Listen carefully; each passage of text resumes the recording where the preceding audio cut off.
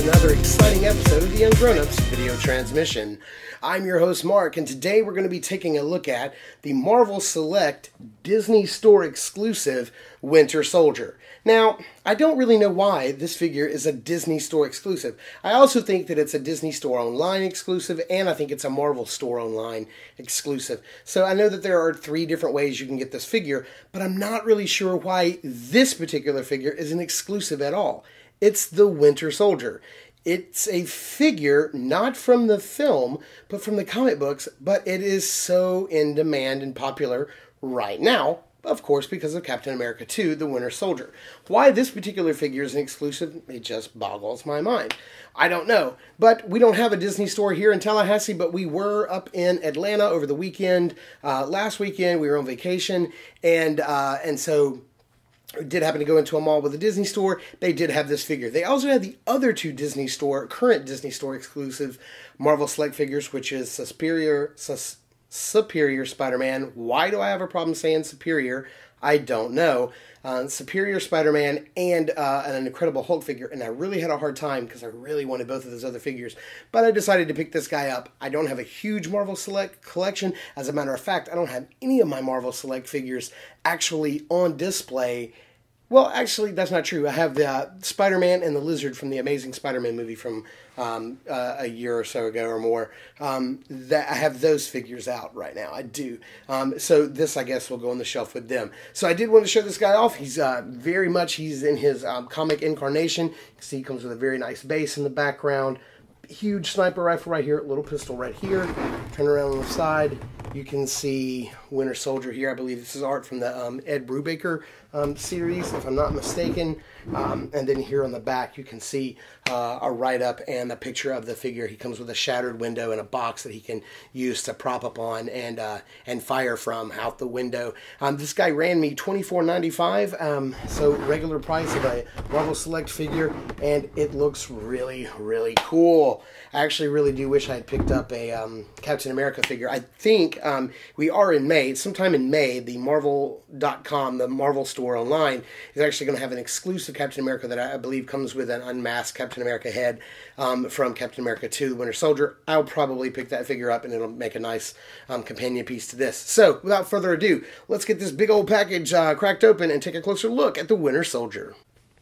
Alrighty, so here we have Winter Soldier opened up out of the package, and he's kind of all put together. One of the things I didn't mention that he came with, because I didn't see it in the package, is he does come with like a, I think this may be like a H&K MP5 or something like that, but it's kind of strapped across his chest, and it's packaged like that, so it looks like a rubber strap and then a little actual metal hook. We'll look at this in a minute, but I didn't actually see that back there, so I gotta say it's a pretty impressive base. We'll take it apart and we'll look at it here in a minute, but I did kind of want to show the guy in sort of a museum pose.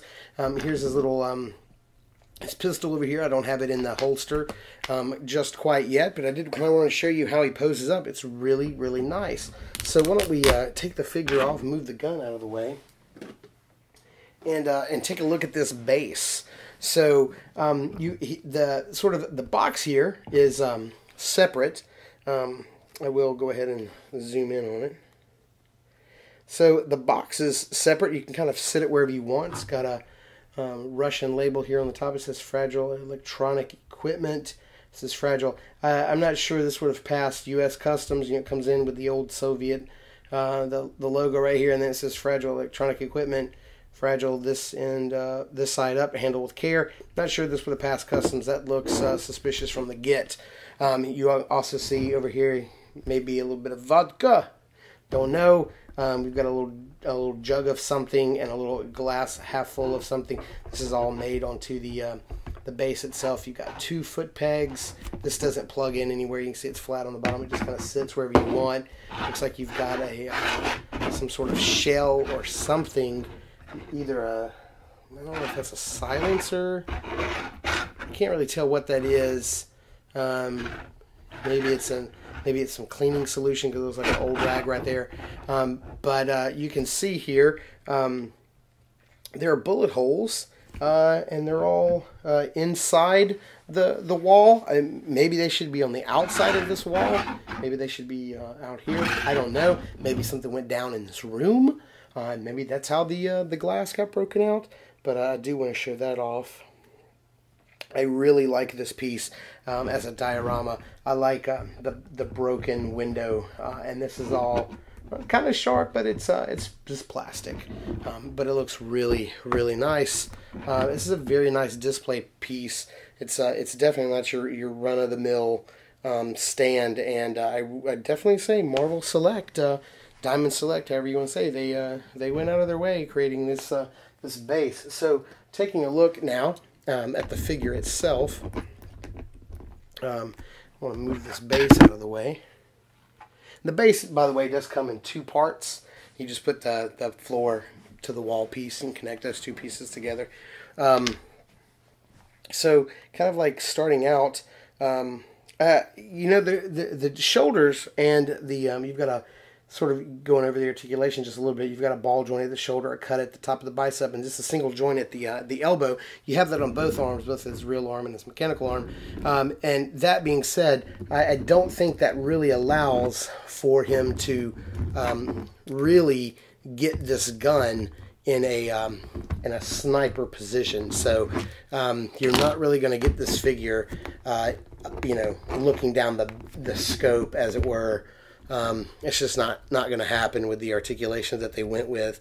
But I do want to see if I can zoom in here a little bit on this head. And I know that I typically have problems zooming in. It wants to zoom in on the background.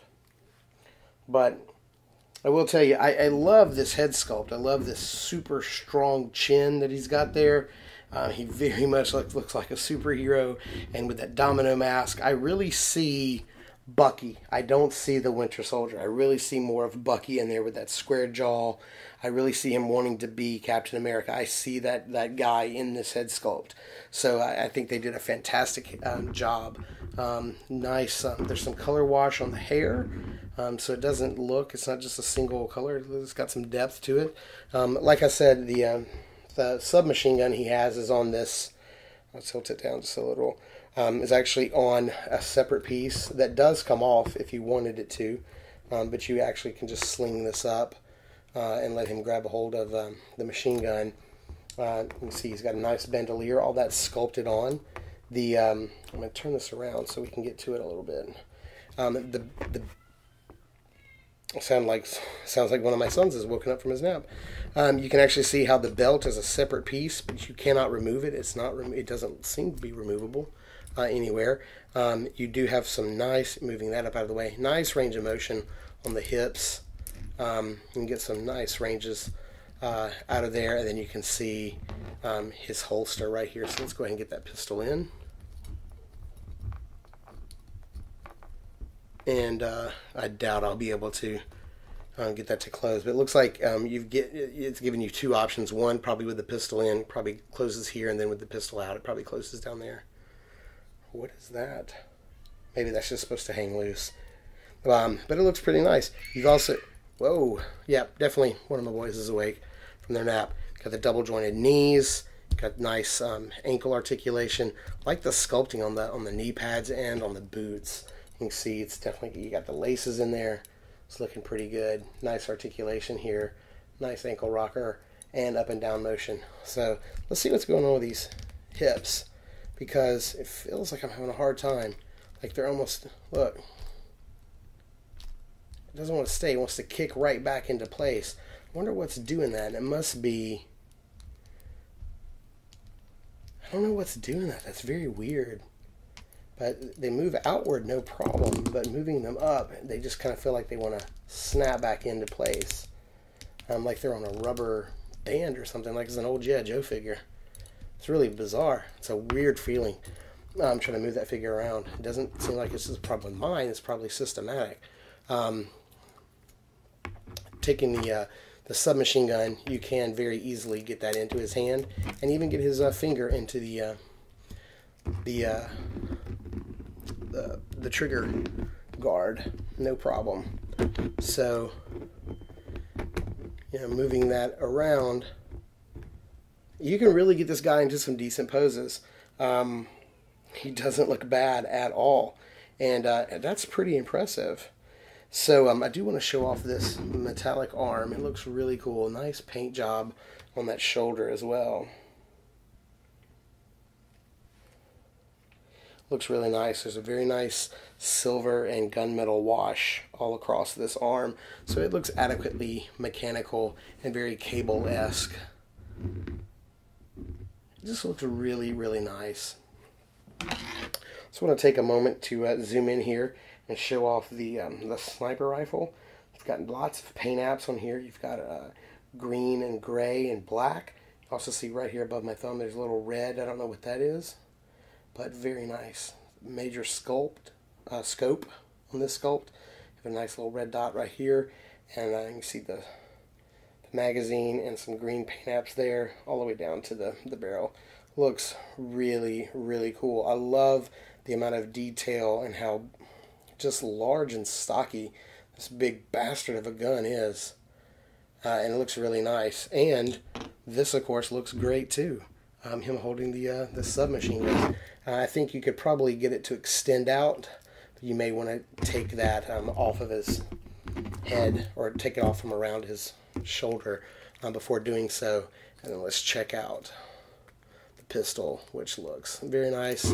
Finger goes into the trigger guard very fine, just fine, no problem. And again, looks great. This is a really good Marvel Select release. I'm not quite sure, like I said at the very beginning, why this is indeed an exclusive figure. Maybe this is an exclusive paint job, and maybe the figure has been made available in other colors somewhere else. That's something worth looking into. I should look that up to see if that's the deal. Because I figure this nice. I can't imagine would find its way into being an exclusive without being able to be made to the masses, made available to the masses. All in all, this is a fantastic set. I don't buy a lot of Marvel Select figures. I only have a few.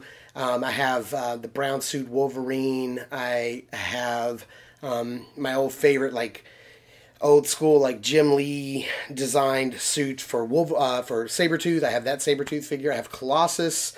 He's one of my favorites. And like I said, I did buy the Diamond Select Spider-Man and Lizard from the last movie. I don't have many, but this was a figure that stood out to me. I love the film. I love the figure. I love the character in the movie, and definitely want to pick up this version of the figure. So while he may not have a strong lineup of figures like him on the shelf next to him, he is definitely a standout figure, and one that I'm glad to add to my collection.